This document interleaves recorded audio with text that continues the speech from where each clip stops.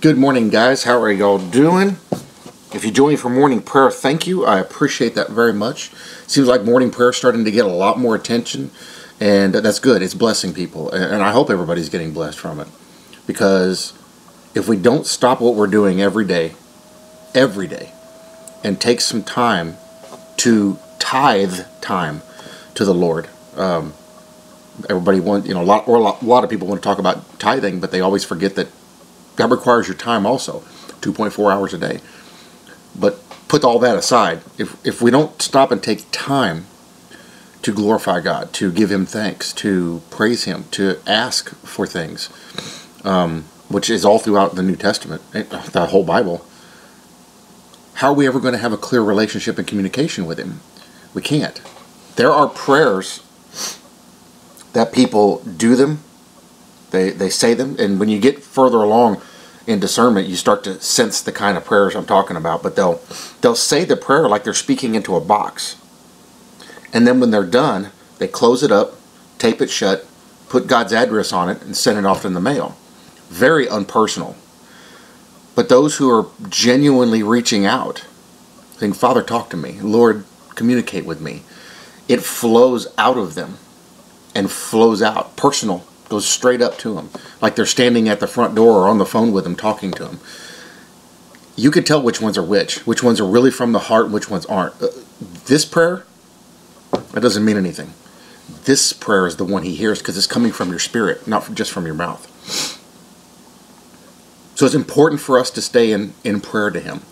You guys are joining me for morning prayer? Awesome. I'm glad I'm able to lead people in prayer. I'm glad I'm able to bless people with something like that. It's not for my glory, it's for His glory and His glory only, because He's the one that pushed me to do that. The short story behind doing morning prayer was I have this little electric fireplace over here, and I was actually going to do Psalms read by firelight as a separate video playlist. And I tried to do a couple of videos, and it never would work right. And I don't know what happened. I don't remember what led me to it. But it ended up, one morning I just decided to do morning prayer. And it's been like that ever since, every morning. So, every morning but one. I did it in the afternoon. So, that's a good thing, to open the day with prayer. Because you never know when you might reach somebody with something in that prayer. Some people really connect with that kind of stuff.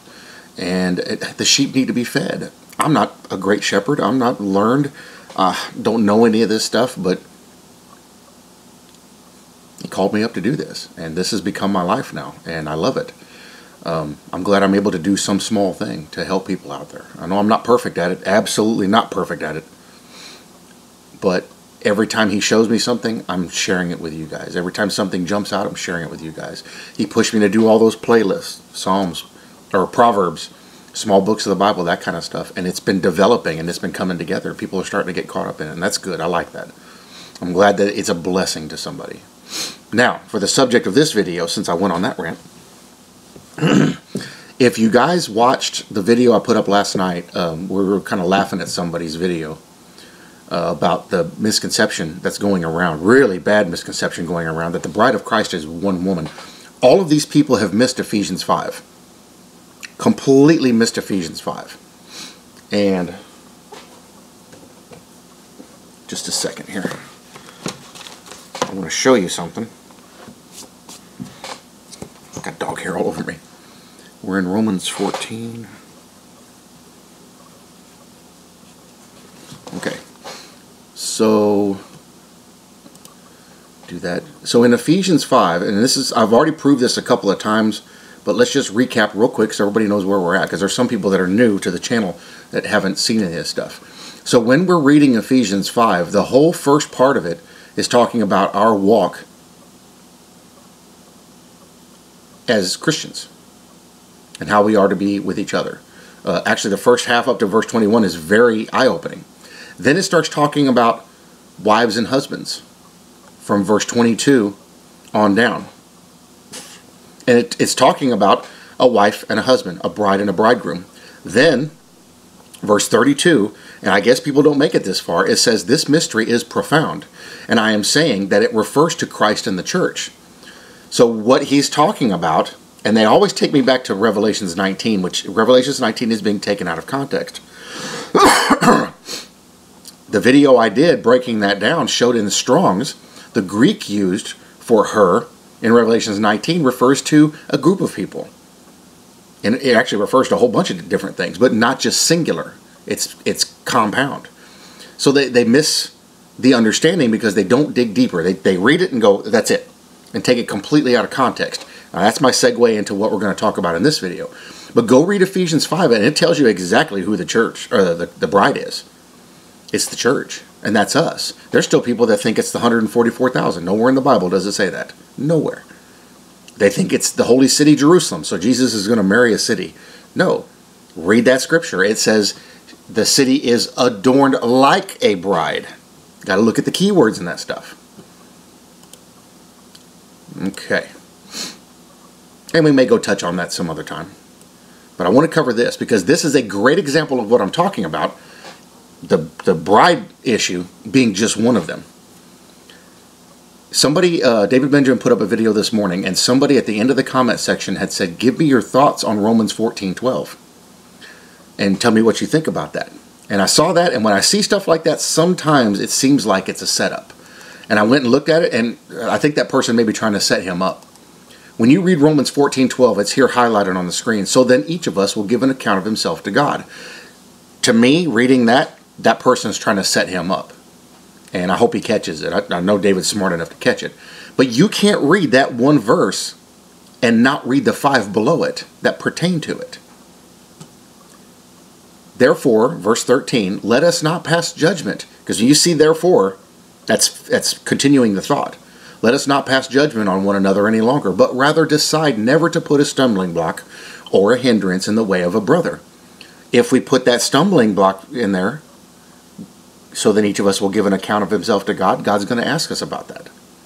Let's keep going because there's 4 other verses. I know and I'm persuaded in the Lord Jesus that nothing is unclean in itself, but it is unclean for anyone who thinks it unclean. For if your brother is grieved by what you eat, you are no longer walking in love. By what you eat, do not destroy the one for whom Christ died. So do not let what you regard as good be spoken of as evil.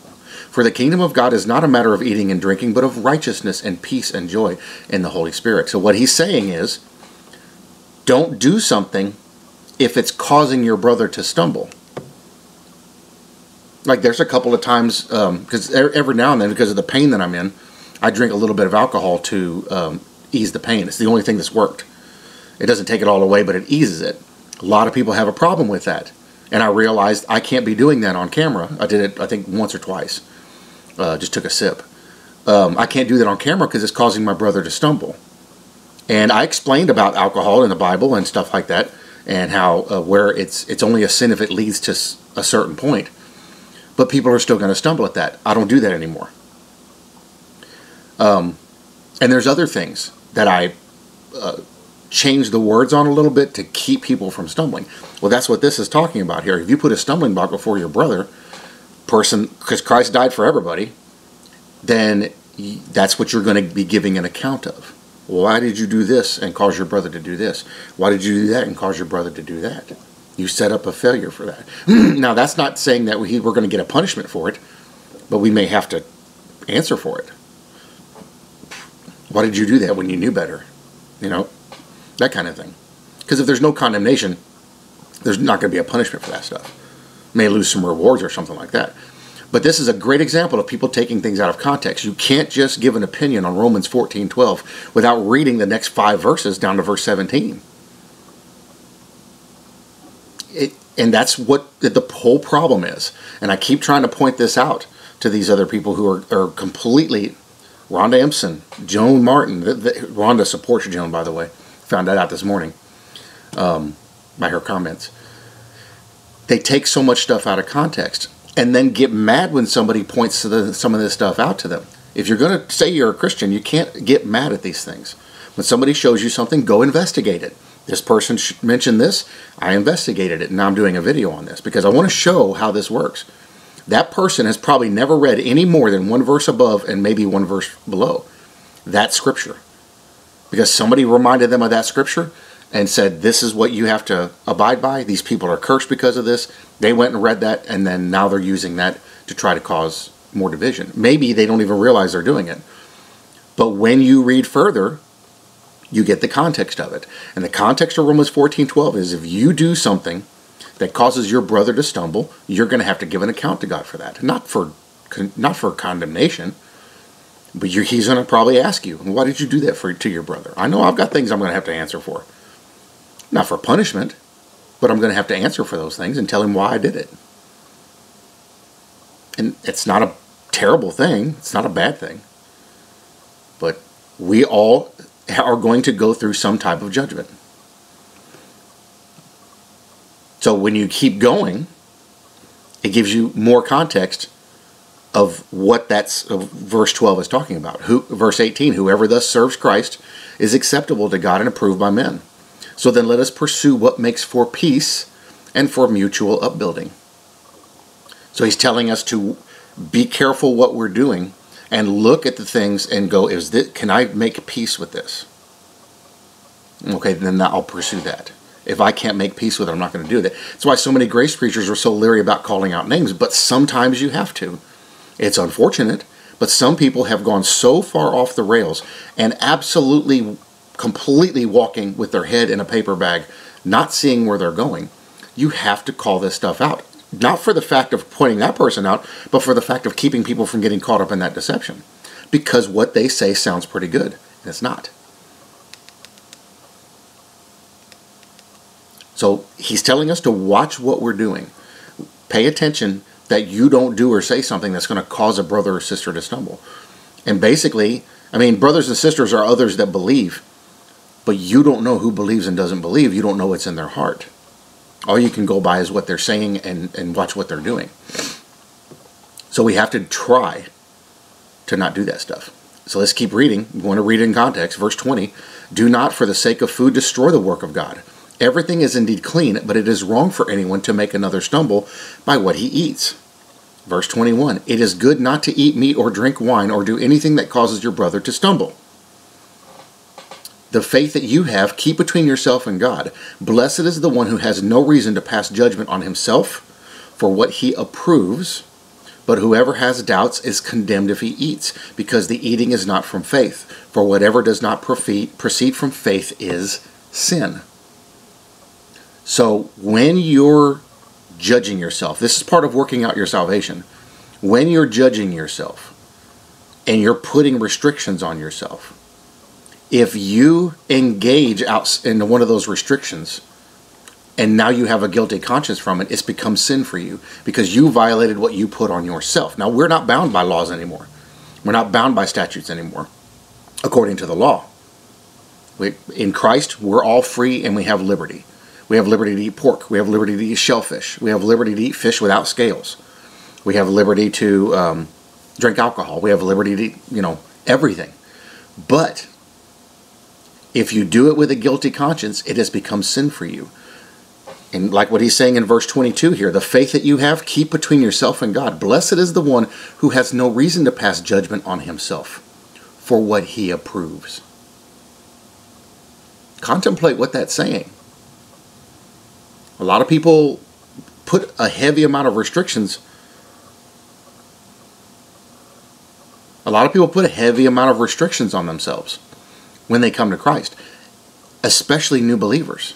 That's why 2.5 to 3 year mark, they get very condemning and very, what's the term I'm looking for?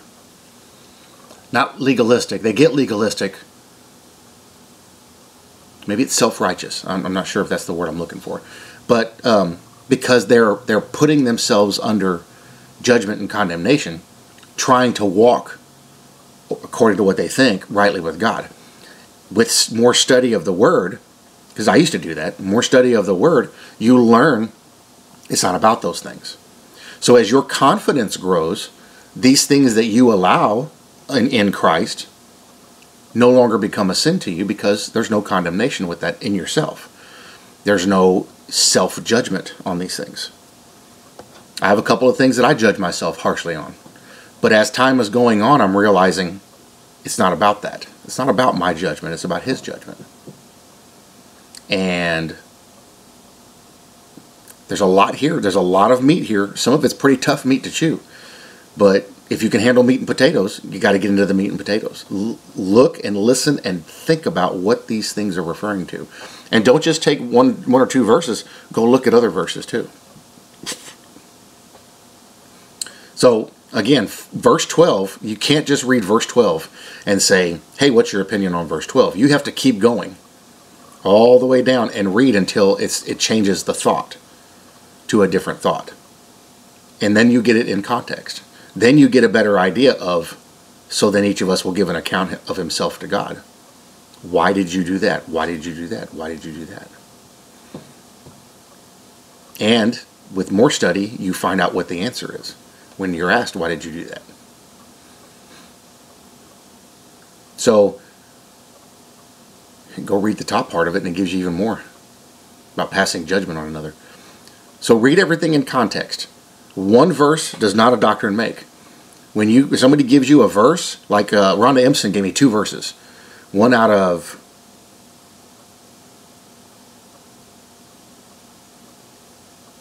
Galatians 6. No, yeah, it was Galatians 6 and Galatians 5 and 6. A verse out of each one. And she says that's what we're talking about. And that means it absolutely is the furthest thing from what they're talking about in that video that Joan did. She's taken out of context. But that's another example. I take one verse here, I take one verse here, I'm going to build a doctrine on it. No. You have to read both those verses in context before you can develop an understanding of what they're talking about. Because just these words right here, say you don't see nothing else but Romans 14:12. So then each of us will give an account of himself to God. The implications behind just that sentence are staggering. Oh, well, I got all kinds of stuff I'm going to have to answer for. And you start self-condemning. Now you've turned those things into sin that weren't sin before. Because sin isn't imputed onto us anymore. We have liberty, the law of liberty. We are free. But when you read this in context, you see it is referring to a completely different scenario than what our imagination gives us. This is why you have to read in context. If anybody ever gives you a verse, oh, well, go read this verse. Okay. Like when I've been telling people about Ephesians 5, I could tell them, go read Ephesians 5:32. That doesn't put that whole thing in context. You've got to read the whole thing. Then you have context. So I tell them, go read Ephesians 5. I always try to give people either a group of scriptures or an entire chapter. Go read the whole thing so you get it in context. And there's even some of these chapters where it's 3 chapters create the context. So you have to study. You have to read. This is why I harp, and other grace preachers are harping. Read your Bible. You need to be deep in these scriptures, learning everything you can learn. I show you guys as much as I am able to. I show you guys on the screen how I do it. eSword, free to download. Over here, Open Bible. Open Bible is free, and you can link it. You can save it as one of your favorites. I got it right here. Then you go into the search bar, and you just type in the search bar what you're looking for and let it bring up scriptures. And then you just scroll through, and any scriptures that jump out at you, go, I need to go look at that one. Let's see. Let's say Order of Melchizedek. Hebrews 7:4. I need to look deeper into Hebrews 7:4. Well, then you run over to your Bible app or to eSword, and you just go into Hebrews 7:4. There's the verse I found. Now I'm going to read this verse in context. Then you just read the whole thing. Really expands your understanding, and it clarifies a lot of things for you. A lot of people struggle with clarity. But when you do that, when you take the time to read through that, you get a much clearer, much better understanding. All these other people who are caught up in all these deceptions, it's because they don't read enough of the scripture. They go find someone else, they get a couple of scriptures, and that's what they build their doctrine on, and they never get any further than that. And that's what's unfortunate, is they never grow past that. And in fact, I was just looking at some scripture that talks about, it's in Hebrews 6, I think. No?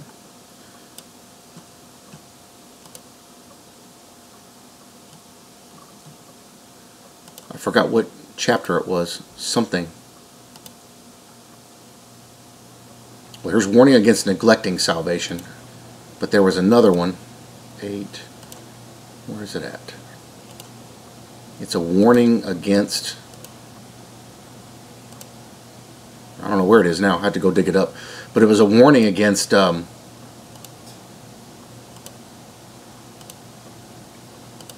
never growing any further. Never advancing in your faith. And that's what's happened with these people, is they hit a certain point and they stopped, never went any further. I talked about that in a couple of videos. So when you're given a verse, or when somebody mentions a verse in a video, this is one of the reasons why I give so much scripture. When they mention a verse in a video, pause the video, go look up that verse. Read that verse in context, God's truth. Then go finish listening to their video. And if they tell you something that doesn't match what the context of that is, because they're putting their own understanding on that verse, you've got a problem with this person that's teaching this. They're not teaching it from Scripture. My videos are 20, 30, 45 minutes long because I'm covering Scripture in depth to give you guys the clear understanding from the Bible, not my understanding. I don't want to put my understanding in this. That's why I share so much Scripture. It's hard for people to refute what I'm sharing because there's so much Scripture in here. That's why a lot of them either don't comment or unsub and go somewhere else. And that's okay. But if we want to say we're walking in truth, you've got to read. Read, read, read. Over and over and over again. You've constantly got to be poring over these. Because I can go through Hebrews 5 and then in a month come back and read Hebrews 5 again and get something totally different. New revelations will pop out of those scriptures. You're not ready for all of it at one time, and it takes time before you're ready. And when you are, he shows you more stuff. And it's amazing to see it. How long have people been reading the book of Ruth and didn't know what it was talking about? Then all of a sudden you go read it, and it's like, well, wait a minute, I see what that's referring to. Yep, happens a lot. The book of Micah, the Amos, all kinds of revelations coming out of those. Daniel. Great example. So anyway, that's the point that I wanted to get across on this. I'm not talking about that person, down about them. Just pointing out that if you're going to ask an opinion about one verse, you have to remember all the rest of the verses that are associated with that verse. What is the context that that verse is being spoken in? Just to read that verse standalone with nothing else, all by itself, that has implications that go all across the board. But when you read it in context in all of Romans 14, then you understand what that's referring to. Giving an account for what? And that should be what you add in there, so then each of us will give an account, comma, of what, comma, of himself to God. What are we giving an account for? Read further down the rest of the passages from 13 on, and you understand what it's giving an account of. And even reading above it, do not pass judgment on one another. Don't do that, because that you may have to give an account for, because you're passing judgment on people. I try not to ever pass judgment on somebody's salvation, but if the doctrine is wrong, it has to be brought out in the open. Because that way people are warned and they don't get caught up in deception, because then if they go, they can't go back and say, well, you didn't warn me. Yeah, I did. So anyway, guys, study, study, study. Be careful. Guard yourselves. There's a new crop of either false believers or false teachers that are coming up right now that are starting to do videos. And their doctrine is completely wrong and taken out of context. It's not God's truth, it's their truth. Be careful. Don't listen to them. I'm a watchman. I'm sounding the alarm. The other watchmen are sounding the alarm. All the grace teachers are sounding the alarm. Be careful. Be careful. Be careful. I love you guys. I bless you all in Jesus' name. I'll see you in the next one.